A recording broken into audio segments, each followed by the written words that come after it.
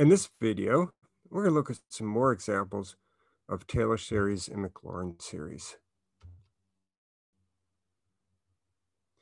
The first series we're going to look at is an important series called the binomial series. It's only going to be valid when absolute value of x is less than 1. And we're going to take k to be a fixed real number. It does not have to be an integer. In fact, usually it is not an integer. And we're going to define f of x as 1 plus x to the power of k. So it looks like a binomial. All right, so we have 1 plus x to the power of k, but k in this case is any real number. K could be radical 2 or pi. Well, I can still use the power rule when I take the derivatives. And sure enough, there's a pretty clear pattern here for the nth derivative of f of x.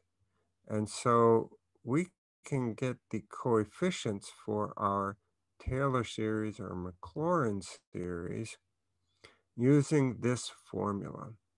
Now, in fact, we're going to borrow the notation from the binomial theorem where we use this big parentheses with a k and an n in a column like this.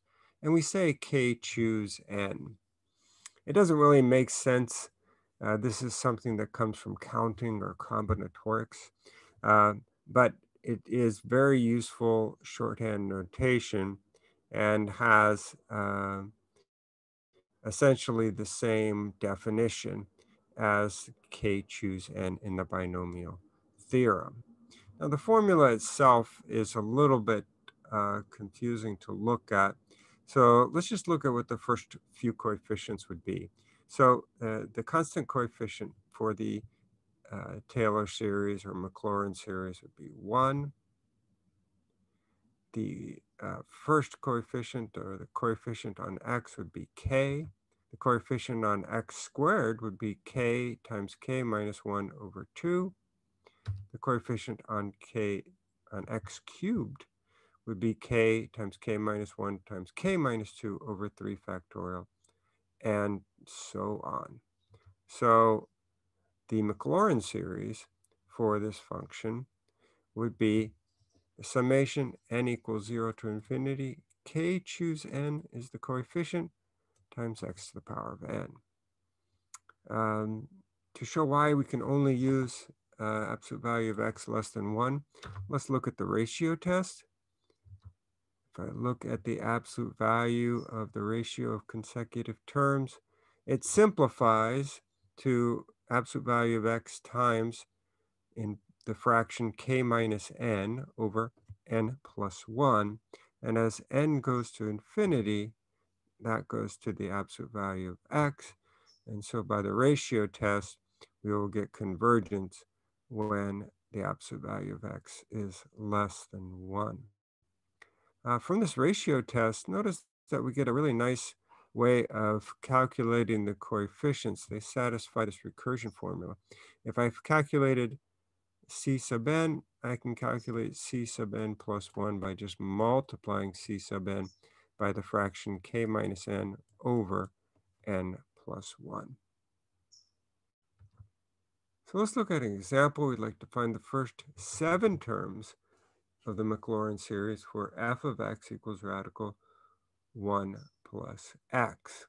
Now we could go through and take all the derivatives, use the definition of the Maclaurin series, but it's a lot easier if we recognize this as being a binomial series with k equals 1/2. So remember, our first coefficient is 1. Our second coefficient is k, which is just 1/2. The next coefficient will be 1/2, well, k times k minus 1 over 2 factorial.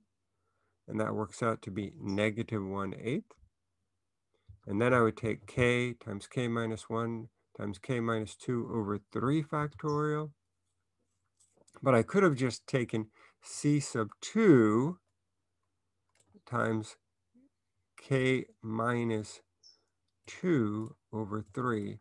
In either case, I get 1/16. So now I'm going to use that formula for the rest of my coefficients.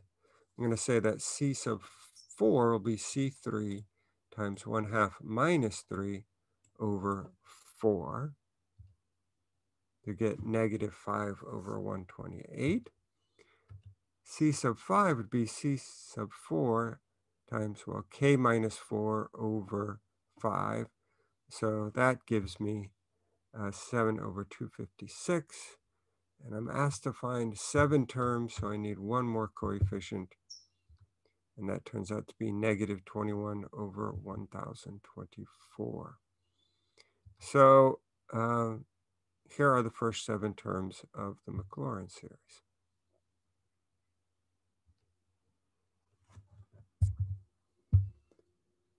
We'd like to evaluate this integral, the integral of arctan of x squared, as a power series.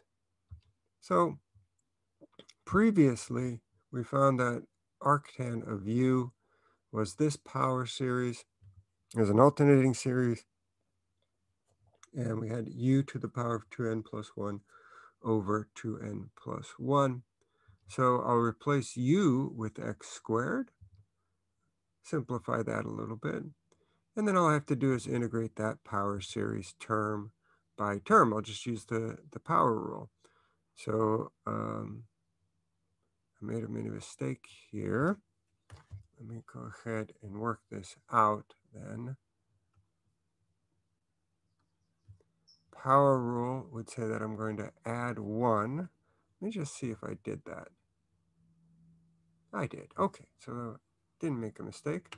That's nice. Add 1, I get 4n plus 3. Divide by the 4n plus 3. And then, of course, have a constant of integration. Let's use a power series to evaluate, or a couple of power series, this limit. Now, I know we don't need power series to evaluate this. This is an indeterminate form. It'd be a 0 over 0 indeterminate form. So we could use L'Hopital's rule, but let's just practice using series to see another application where series can be used. So 1 minus cosine x would be 1 minus, and then here's the Maclaurin series for cosine of x. So when I work that out, what happens is the 1 minus 1 makes 0, and then I get even powers of x, but the signs will have changed. And then 1 plus x minus e to the x would be 1 plus x minus, here's the Maclaurin series for e to the x, and I see I have the 1 plus x minus 1 plus x. So I'm left with the negative power starting with the x squared over 2 factorial. And so now if I take that ratio, I can see that the dominant term, remember, I'm looking at the limit as x goes to 0. The dominant term is going to be x squared. So let me go ahead and multiply top and bottom by 1 over x squared. And so I can see then I'm left with a 1/2 over negative 1/2, and then a bunch of terms that depend on x. Well, now this is no longer an indeterminate form, so I can just use direct substitution. And as x approaches 0, that's going to approach 1/2 over negative 1/2. And so my limit value is negative 1.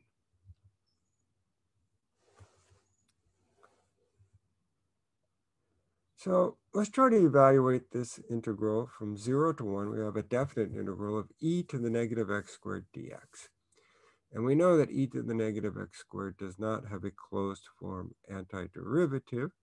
So we're going to have to use some sort of estimation. Might as well use the power series. We can get the exact value as a power series, but we just like to get an approximation which has an error less than 10 to the minus 4.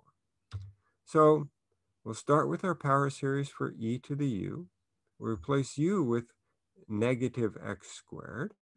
That gives us an alternating series with even powers of x.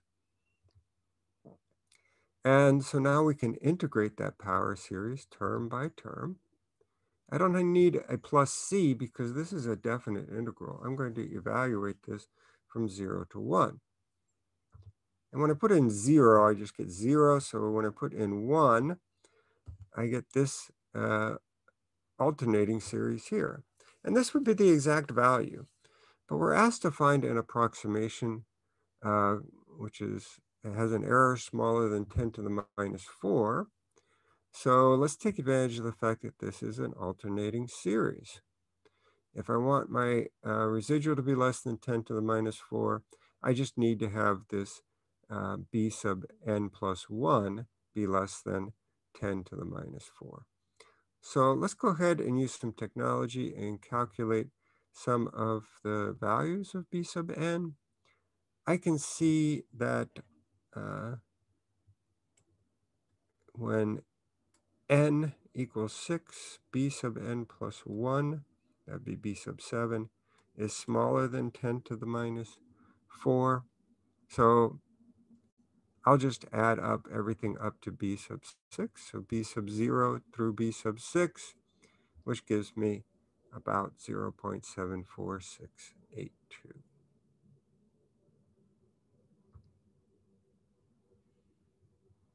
Let's find the Maclaurin series for f of x equals the natural log of 1 plus x.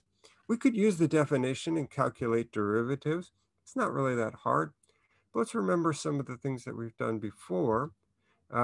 We started off with this idea of the geometric series in u equaling 1 over 1 minus u.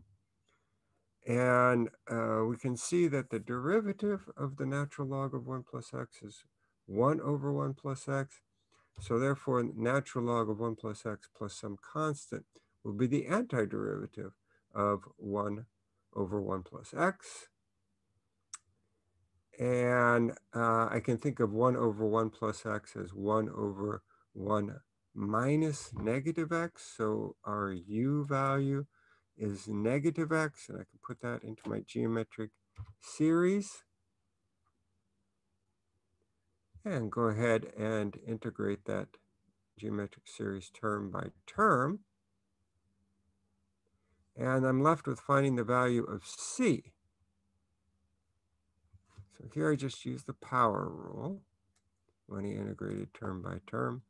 And since when x equals 0, natural log of 1 equals 0, I'm left with 0 plus c equals 0.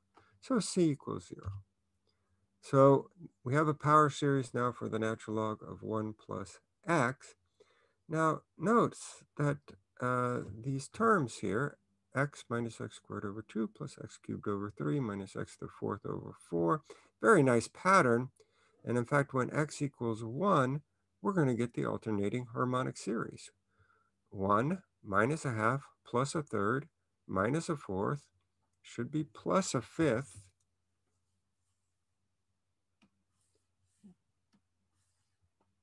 Let me change that. Alternating, and so on.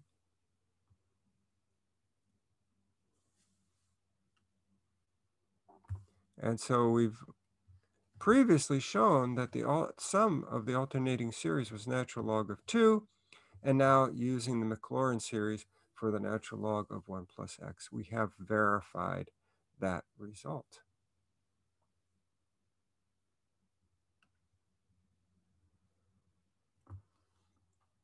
In our last example, we're going to evaluate this integral as a power series. We have in the integrand x cubed times e to the x squared. We might be able to evaluate this using integration by parts. Not sure, but we're asked to do it as a series, and that is actually quite simple. We start with our power series for e to the u, replace u with x squared to get this power series.